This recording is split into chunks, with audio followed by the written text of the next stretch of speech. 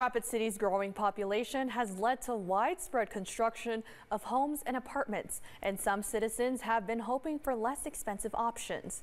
The city's planning projects division is working with construction firm Indigo Design and Montana-based Blue Line Development to build income apartment complexes near the intersection of Campbell and Omaha. Known as Sagebrush Flats, these apartments will only be available for rent to tenants who make 60% of Rapid City's median annual income or less. We know that there's an urgency to get these units placed in service because of the need in the community, and everybody's mindful of that.